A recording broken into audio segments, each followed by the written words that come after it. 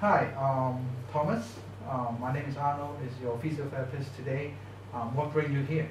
I got a diabetes and I got a wound on my heel, but it has already been 6 months, but it doesn't get healed. So my doctor referred me to see some physio treatment. I see. I see. Yes. So you have 6 months problem, and you have the heel, the wound heal, and at the heel, but doesn't heal up. So I think one of the therapy that is quite common that can help you is called ultraviolet therapy. The purpose of this ultraviolet therapy is to help you to improve the blood circulation over there, especially when you have diabetes. And also it can help you to have improve the white blood cell function, help the keratin formation, so that you can help the wound to heal more easier. Do you want to try this type of therapy? Yes. Okay. So before you try this therapy, I need to make sure that you don't have any contraindication to this treatment. So do you have any skin graft over that region? No. Do you have any skin allergy? No. Eczema? No. No. Do you have any recent infrared therapy? No. Do you have skin cancer or any type of cancer? No. Are you be sensitive to sunlight? For example, you will get sunburn easily? No. Okay. Do you have any systemic lupus erythematosus? No. Okay. So based on your condition, I think you are suitable for doing this treatment. But before that, we need to find out what's the best dosage for you to be treated. So we need to do a test. After this skin test, you have to, when you go home, you have to come back again after 2 days and come back and tell me how's the dosage and what's happened to your skin after trying this kind of test. Before that, I need to also warn you, you have to put on a goggle. The purpose of this goggle is to protect your eyes, because ultraviolet, you have to, when you go to see, go to the beach, you have to put on sunglasses.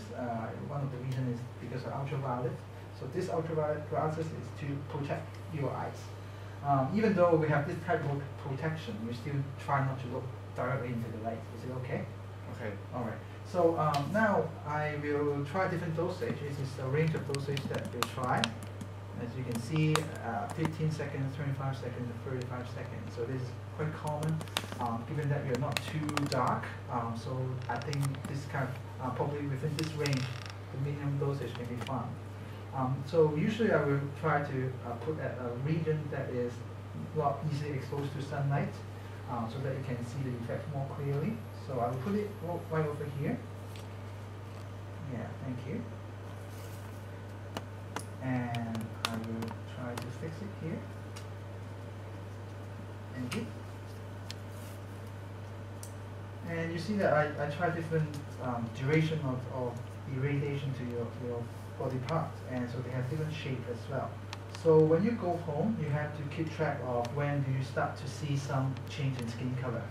So for the best option is for the minimum dosage is supposed to be you can start to see some mild pain between 6 hours to 12 hours after this test. Okay, so now it's still early at 8 in the morning, so within the next 12 hours, keep an eye on it and see when you start to see that. If you start to see some redness, some pain, a pink color within 6 hours, that will be another level that is a bit higher dosage. We call it E2. And if you start to see some more pink and red color within 3 hours, we call it E3. That means that is quite is triple of your minimum dosage. And if within 2 hours you see some angry red color, just like sunburn color, that is called E4. That is something that is extremely high dosage. That is different dosage. So first of all, I need to test the machines. I need to turn on the machines.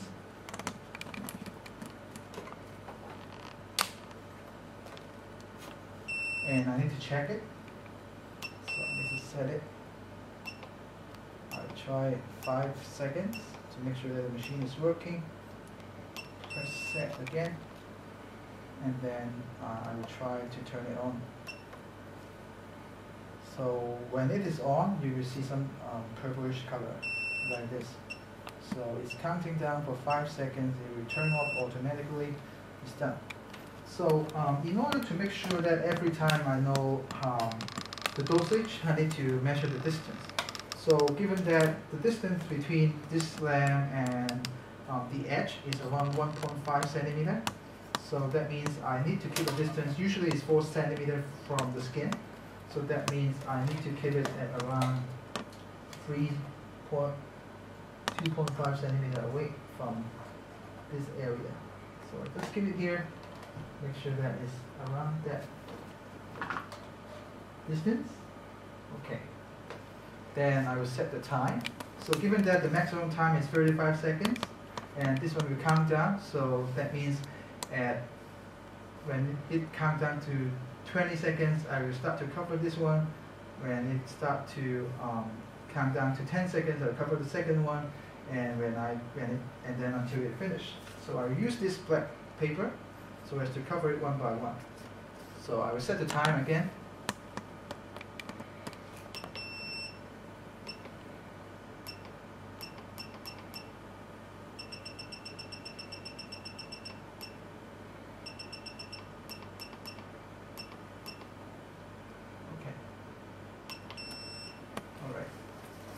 Keep it, and then start to do it. Press start button. You turn on, and you start now. So up, I wait until 20 seconds, then I will cover it. The first hole.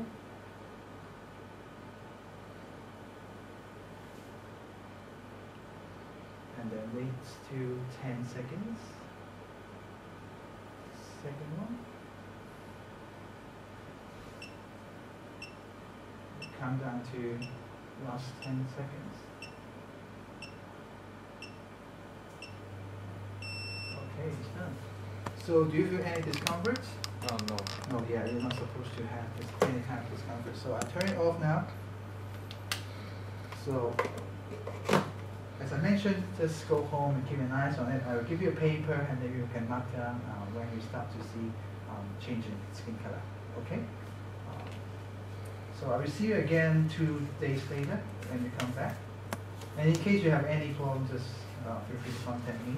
Okay. Okay, thank you. Thank you. Since after the last test, we find that this patient's E1 is 15 seconds. So we know that, I don't know whether you can see the wound here.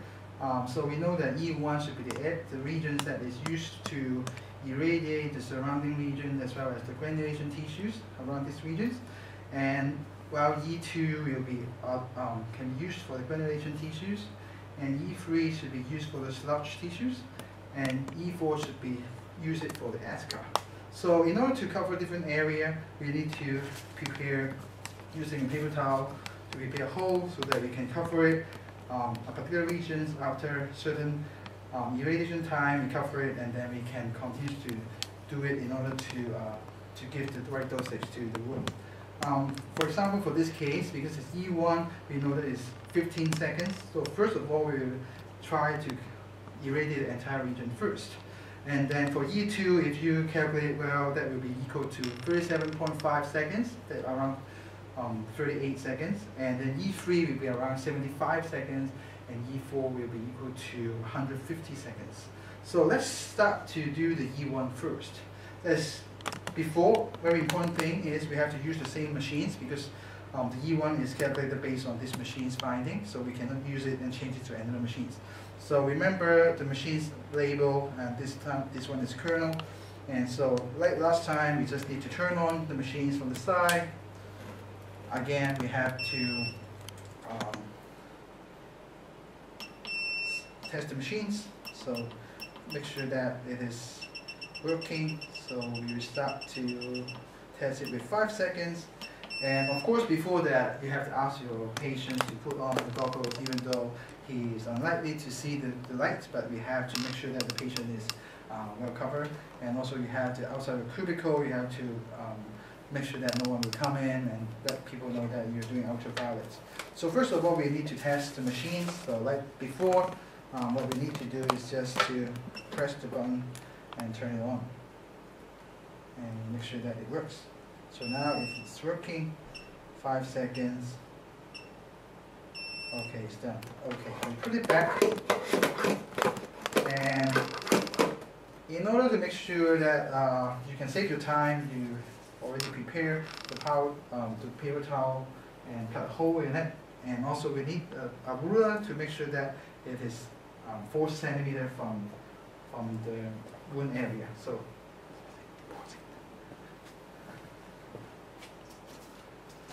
like before, we need to, as you still remember, this is around 1.5 centimeters away from the edge. So this one will be around 4 centimeters away from the wound. And we need to set the time as well, because 15 seconds will be the correct time. So we just set it to 15, but of course in this case I'm not going to do it because you know it's unethical to do ultraviolet to normal people. But as long as you know how to do it, then you do it. So now suppose I will inform the patient. So Thomas, we are going to do this test, do this treatment for you now. You're not supposed to feel anything, but if you feel any discomfort, just let me know, okay? Okay. Alright, so then you're supposed to press the button, and before that you have to make sure that it's 4 centimeters, and then press the button and wait for 15 seconds.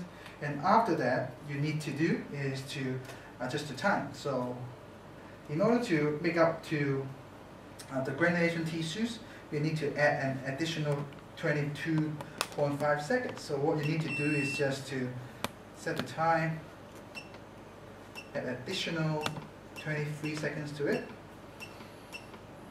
and then press this, do it again, press the start, and then you can do that. So after this, you need to do is to use the Vaseline to make sure that you can cover these regions. But of course, when you do the Vaseline, you have to use a spatula.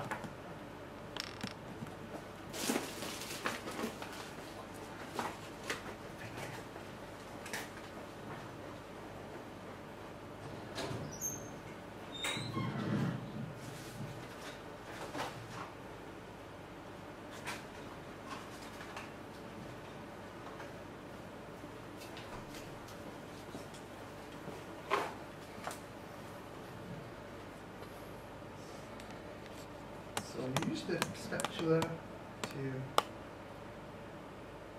cover this region.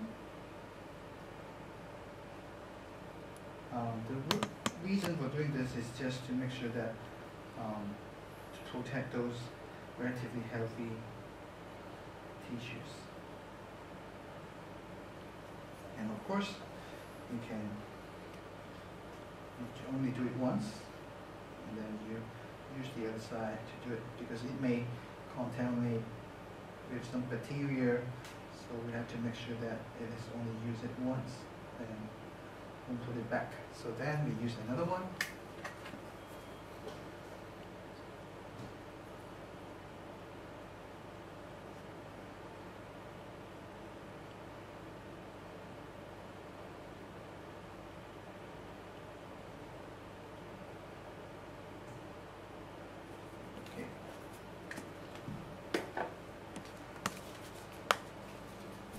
Cover the area so that it can expose those granulation tissues, eschar, as well as those lumps. And then we know that we have to add additional 23 seconds, E2, and after this, you need to do is to add additional 38 seconds in order to get the E3. So we do it again.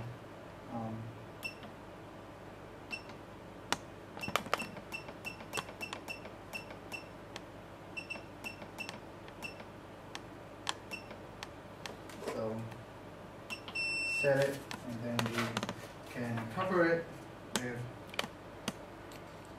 with black paper, and then you have to solid cover it, and an additional 38 seconds. And after this, you have to further cover it again, because we need additional 75 seconds in order to make up to for E4, in order to for the eschar tissue. So for this case, will be 15 seconds because 1 minute and 15 seconds will equal to 75 seconds.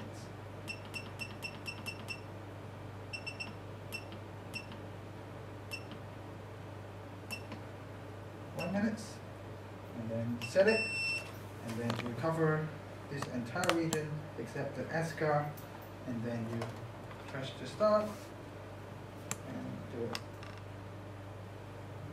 And after 75 seconds, it's done. Make sure that you turn off the machines before you ask the subject to get up again. Of course, you need to, because for this case, you have to do the wound dressing, cover it, clean the rest of the region, and then put the wound dressing on, and then ask the subject to get up again.